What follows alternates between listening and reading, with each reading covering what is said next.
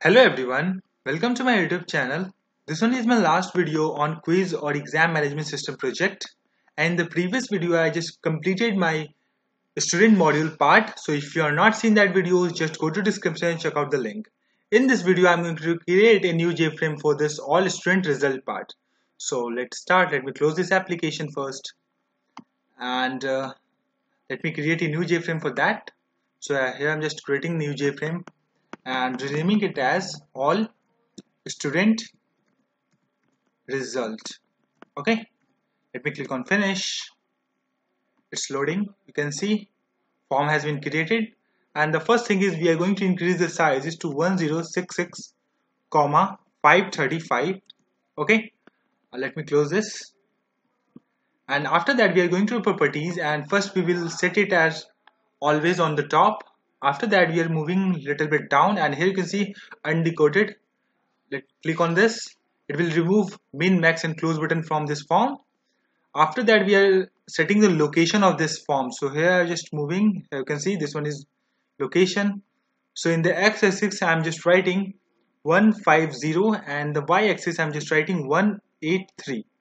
Let me click on OK. Let me close this and let me save it. Now the first thing is we are going to insert here label. In this I'm going to insert icon. So the icon is I'm using here all student result PNG image here, and let me remove this label from this. Okay, after that we are inserting another label here, and in this I'm going to write all student result. Okay, and let me increase the font size of this, going to the properties, and here I'm just here, and in this I'm just changing the font to this one and making it a size to 40. Okay, let me close this and let me make it a little bit up. Okay, after that we here need one button. That one is for the close this form. Okay, let me go to the properties and let me set the icon for that. That one is a closed PNG image. Okay, let me read this text, remove this button. Okay, button text we are removing from that. After that here we need a separator. So I'm just moving it swing menu. You can see there's a separator. So let me place it here. Let me increase the size to the max of this form. Okay, you can see. After that here we just need another label. Let me move a little bit up, and here you can see label, and let me place this, and here you just need to write filter students by marks. Okay, and let me increase the sizes to going to the properties. I'm making it as bold 20. Okay, 20. Okay, let me close this, and for that we also need here text fields. So I'm just place it here, text field. Let me edit this text, remove this.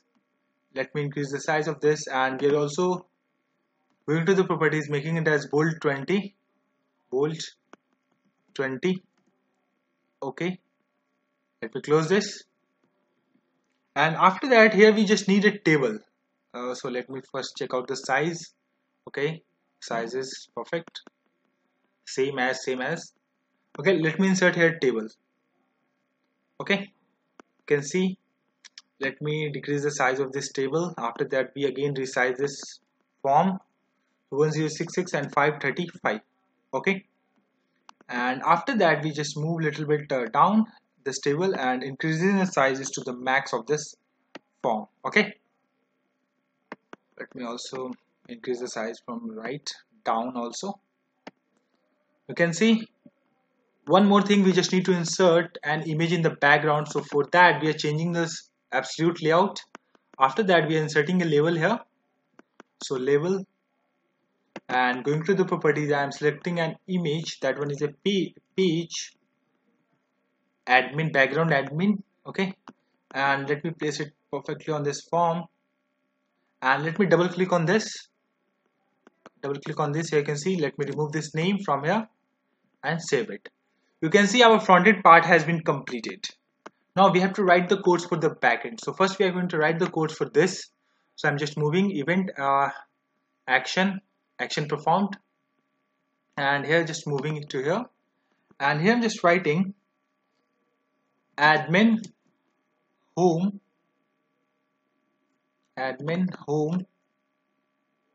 dot open variable. We are setting here 0 and set visible. I'm just writing here false. Okay. We also need to connect this form with admin home page, so I'm just moving it here, and in this I'm just writing right click on this and moving to the event, and make sure you are moving to the mouse clicked event. Okay. And in this we are just going to copy the previous code. You can see this one code, and just changing a little bit in it. So here I'm just writing, let me remove this, and I'm just writing new, and the all student page results set visible. I'm just writing here true. Okay. Admin home page is connected with our all student result page. Now here we just need to write the codes. So first, before writing the code, we are going to import here, import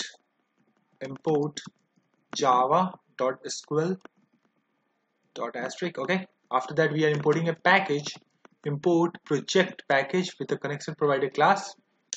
And after that, we just need to load this result in this table. So for that, we are just writing the codes in this. Here you can see this one is a public all student init component. In this, we are going to write the codes. So the first we are writing try catch. Okay. And in this we are just writing exception e, and in try block we are just writing connection con equals to connection provider class dot get con. Okay. After that, we are just writing statement st equals to con dot create statement. After that, we are using result set to retrieve data. rs equals to st dot execute query here, and in this I'm just writing the select star from student. Okay, student table we already created, and after that we are just writing a jtable dot set auto resizable. We are setting it off. Okay, and in this we just write jtable 1 dot auto resizable of this one. Okay. After that, we just need to display the data in our table. So for that, I'm just writing jtable dot set model, and here just writing db util, and db util we are importing from a package rs2xml. In the previous videos, I just added this in our library. So if you are not seen my previous video, I will highly recommend you and go and watch that videos. Okay. After that, we just need to select this table model. Okay. And in this one is rs. Okay. You can see automatically rs has been written. After that, in the catch, we just need to write the exception will be generated. Okay. J option pan dot show message dialog. You can see, let me move it a little bit up, null, and you can see exception will be displayed. After that, we just need to write few lines of the code in this. So here when admin enter value, then it should table content should be generated. Okay. So for that, we are just going to do is we just need to move it to the key released. We just need to generate event that one is key released. Here you can see this one. Click on it and make it little bit up. And here first we are going to declare a variable enter marks. Okay. If j text field dot get text, and when dot equals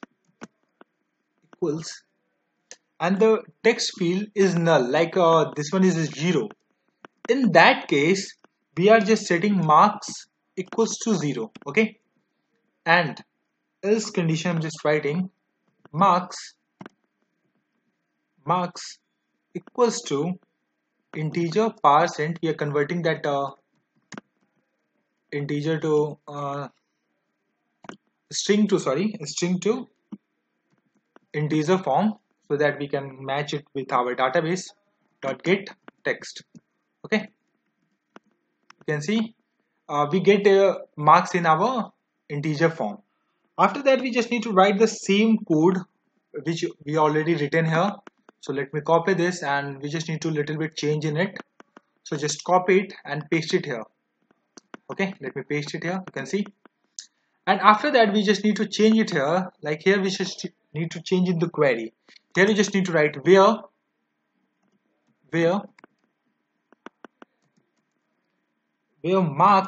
marks is greater than equals to double quotes, or you can see directly double quotes, and here just need to write marks. Okay, and one more thing we just need to do right here, just write here JFrame. Any exception will be generated in that case.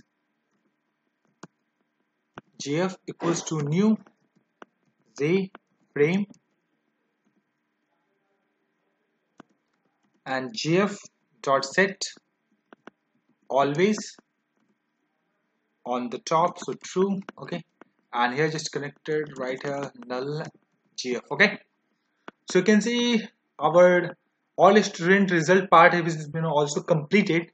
So let me run it from admin homepage. Okay, and let me check it out, it's working or not. So let me click on all student. You can see all the student result. You can see here row number 1002526 or 2, you can see here. Let me check out the marks. You can see marks 2, 3, 7, 5. I just want to the students who secure more than 5 marks or equals to the 5 marks. I just am going to write 5. You can see automatically all the students who getting lower than 5 marks, it gets removed from this table. So when we delete this value from table, you can see automatically all the marks has been, you can see here. Let me write the 3. You can see we having 2 marks, the student get removed from this table. So it's working. So this is all about my quiz or exam management system. I explain you step by step. I hope you guys like this my project. So stay tuned with us. Please hit like and subscribe my channel.